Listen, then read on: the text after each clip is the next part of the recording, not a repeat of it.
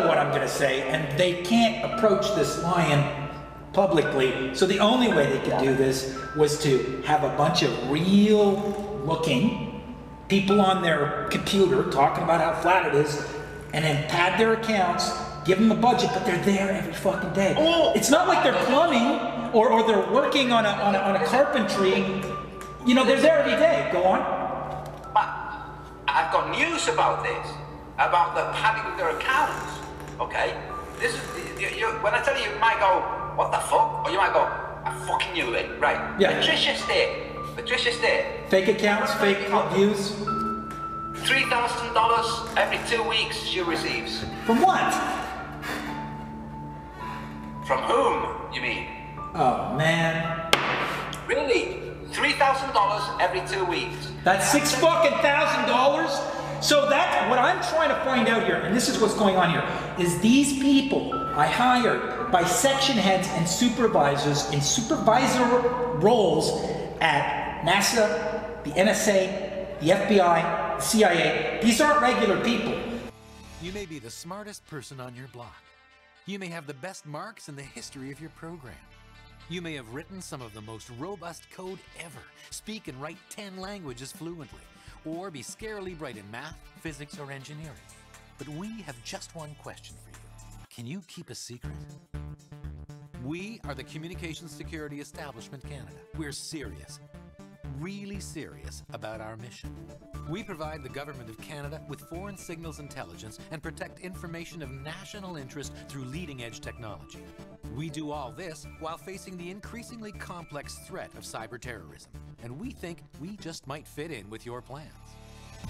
If you understand what it means to put every ounce of your learning on the line, to work with some of the most learned people in the world every day, to take on staggeringly complex problems and hammer out solutions, you've got at least part of what we're looking for. But back to the keeping a secret part. You see, that motherlode of information we've talked about has enormous strategic and economic value to Canada. As you can imagine, it is highly prized by those who would create chaos and threaten our safety and security. How we protect it is top secret. And as a member of our team, you become a guardian of Canada's information. That's where keeping a secret comes in. Here's how we work. We focus on two key lines of business: the collection of foreign signals intelligence and the protection of the Government of Canada's electronic information and communications assets. Our vision: to safeguard Canada's security through information superiority. How do we do that? By harnessing the very best in technology, collaborating with the very best international partners, and by hiring the very best in people power to come and work for us. People like you. When you work for us, you are entrusted with this responsibility. Whether you're an engineer, a computer scientist, a mathematician, a language specialist, an intelligence analyst, any member of the CSEC team. So, here's the offer. If you want challenging work where your abilities are put to the test and pushed to the limit, in an environment where some of the world's best and brightest minds come together in a single campus in one of Canada's most vibrant cities, if you're interested in competitive salaries and benefits, flexible schedules, a respectful workplace, and a management team that is committed to investing in your learning, if you want access to rewarding and diverse career opportunities, and if you want work that has meaning, profound meaning, that will help protect Canadian assets, foil the plots of terrorists, support the efforts of our military, security, and intelligence agencies and worldwide partners, and if you want your work to save lives in Canada and around the world, then the Communications Security Establishment Canada has what you're looking for. So, if you can keep a secret, let's talk.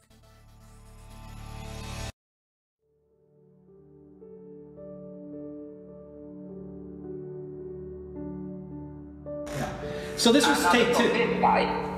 Yeah, this was take two. And so she would go to the bank or a MoneyGram and get money, Patricia Steere, out of nowhere?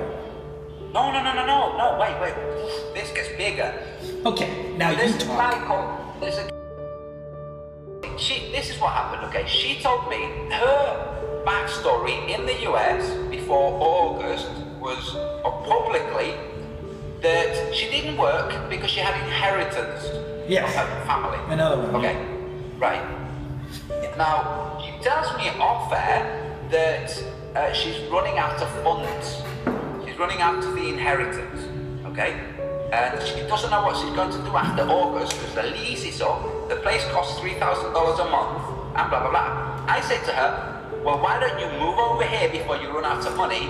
At least you can eat whilst you know, carry on figuring out what you're going to do. Okay? Because I'm hook, line, and sinker. So she comes here, but before she does, she tells me there's another inheritance that's waiting to be dealt with. The legalities. Yeah, taxes and whatnot. That's going to be done anytime soon. Like, okay, but I didn't know about this. Well, I say, okay, but in the meantime, you know, we'll live here. Long story short, her story has been she's been living on inheritance and the proceeds of a superstore, of a clothes shop that she sold for 100 grand. She told me she only received a couple of grand from the guy that bought it, not the full amount. Okay, he only made 2 payments and then stopped making payments. So the backstory is sketchy. Then she tells me the money she's likely to get is about 250 grand from the inheritance. Okay? I can't believe that. This is taxpayers' money. Yes. Now, this is fucking taxpayers' money. Yeah, but wait. She leaves. Before she leaves, just before she leaves, this guy that was in contact with us both, this Christian guy, drops out completely, cuts out his YouTube channel, his Skype, everything. And after she's left, he makes contact saying Patricia's not what she makes herself out to be. Okay? This happened with this dude. Somebody tried to do an intervention with him. Okay? He's a Christian. Some of these Christian churches tried to do an intervention on him. What do you mean they tried to do an intervention? You know, you're getting pulled into this cult of the flat earth. This is what. Oh, so people at his church said, come back to the ball, the image. Yes. Come back to the image. Yes, but then his fiance, the Canadian, okay? His fiance's cousin works for the Department of Defense in Canada, okay?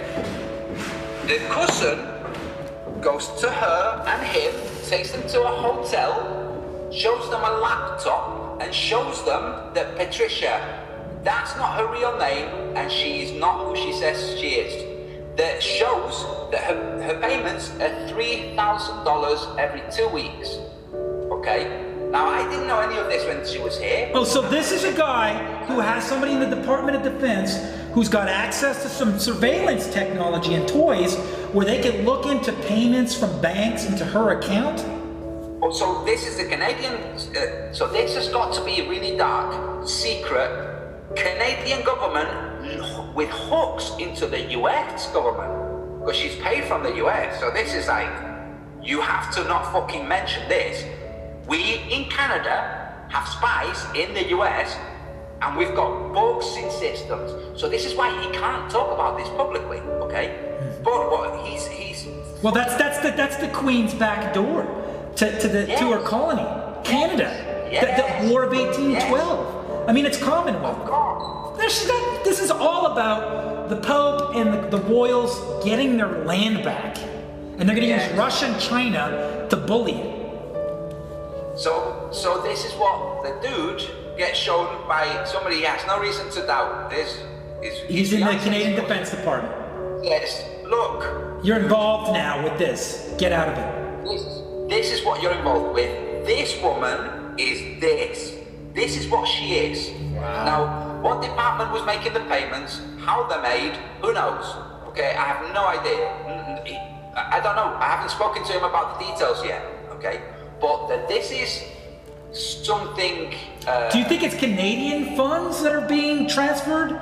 No. These are US dollars. Okay, so this is a Canadian intelligence person that's showing them through the US, look what's going on. Wow. So the intelligence that the Canadians have on the person calling herself Patricia Steer. Okay? So that she steer, obey, sergeant. Yeah. Yes. Police, yes. Obey, steer. Yeah. Yeah. So this is the situation. This is why I think Jaron is bona fide.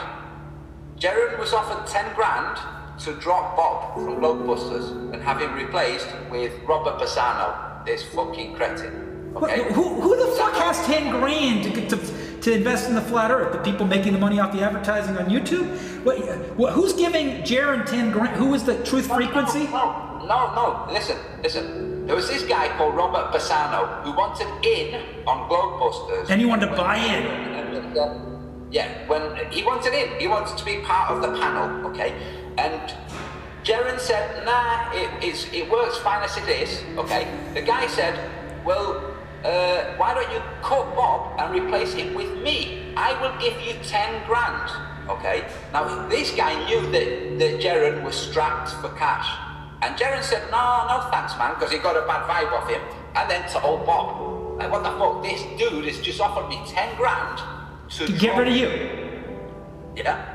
So this is why I say, why I genuinely think Jaron is not one of the crowd, one of those guys. Well, he was basically, you know, surrounded by people. My gut was like, you know, and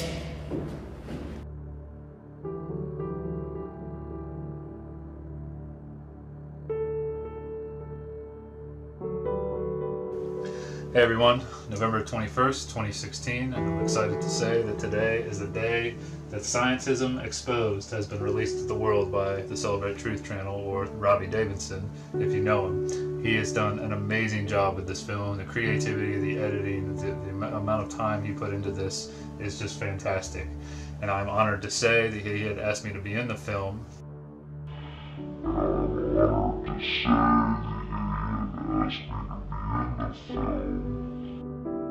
And I'm honored to say that he had asked me to be in the film. And I'm honored to say that he had asked me to be in the film. And I'm honored to say that he had asked me to be in the film. And I'm honored to say that he had asked me to be in the film. And I'm honored to say that he had asked me to be in the film. And I'm honored to say that he had asked me to be in the film. And I'm honored to say that he had asked me to be in the film. And I'm honored to say that he had asked me to be in the film. And I'm honored to say that he had asked me to be in the film. And I'm honored to say that he had asked me to be in the film. And I'm honored to say that he had asked me to be in the film.